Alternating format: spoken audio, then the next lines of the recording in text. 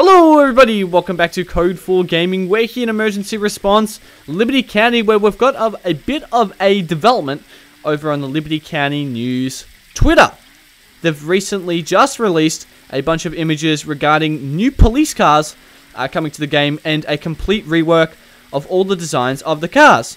So jumping into it, we've got this new model look of one of the new vehicles which are going to be coming to ERLC. So it has been confirmed that in an upcoming update, I know we've just had the Chop Shop update, but there is another update on the horizon, and it's looking like we're going to be seeing a bunch of new police cars and maybe even a total overhaul on the system we have at the moment in terms of the civilian cars. Now, this is not the only model they've released photos of. This is almost an updated model of the previous one. So we can see here the light bar. And light bar, I just mean the lights at the front. Also got that side model, so it looks something like an Interceptor. So I'm guessing we'll be seeing an Interceptor. And the following image, just here, we have the classified this release, Emergency Response Liberty County. And we can see this is, again, looks like another Interceptor. We already have the Falcon Interceptor sedan, which looks almost identical to this car. But this is going to be an updated model. And we're going to have more police cars just in general. So it's looking like some of the new police cars are possibly going to be coming in the form of, ideally, they're developed for the look of an unmarked patrol car. They're really going for, they really want to utilize all those packs that they have at the moment. So you've got the detective pack, you've got the customization pack, and they really want cars that really fit into that. So if you look at the police department cars, wherever you are from in the world, the cars they drive, they really want to maximize it so that you can customize your car in-game to look like any car. Doesn't matter where you are in the world, you can have your police car look similar to the ones your department uses, which they're doing a pretty good job of. They've got police cars in the game that represent from all over the world, but it's just good to see that again here in these images. There's also another slightly important thing. So when they were talking to some of the developers and model artists of Emergency Response, they were actually asked about motorcycles coming to ERLC. And it was interesting. It's a bit of a bummer, but they actually shot the idea down. So we probably won't be seeing motorbikes anytime soon in our ERLC.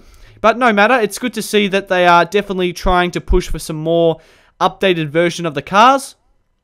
Again, coming back to the models, we've already been confirmed that we've got a couple of new models coming to the game in the form of the Falcon Interceptor. I'm guessing it'll be a Falcon Interceptor. It does definitely look like a Ford car, and the Falcon vehicles are based on the Ford models in real life. So I really like the design of these cars. They're similar to ones we've already got, but even looking at this, they're still slightly modded. And being an ERLC player, I love playing on the police department. It's always great to get new police cars. It's certainly something that I know a lot of players, even people I know, they really want to just see more specialized police cars. Because I know we already have a lot, but especially ones that don't have to be a certain expensive for starters, because there's a lot of new expensive cars.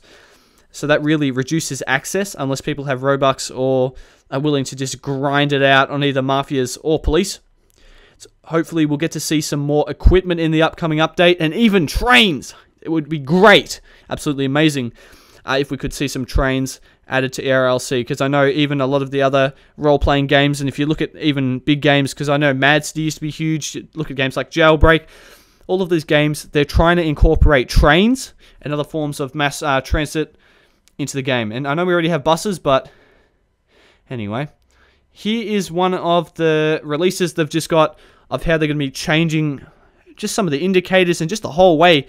So you can see here, as the car reverses, they've kind of redone that whole thing. We've got a white light parking thing there almost, just to indicate that the car is moving backwards. So there's a lot of details being put into this game. We've already got cool cars. The city looks absolutely amazing.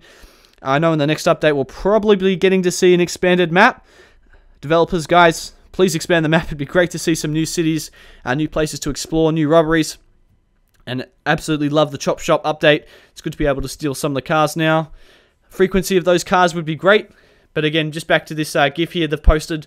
It's good to see that they are going to be doing some remodeling and adjusting all the effects and all that with this upcoming update.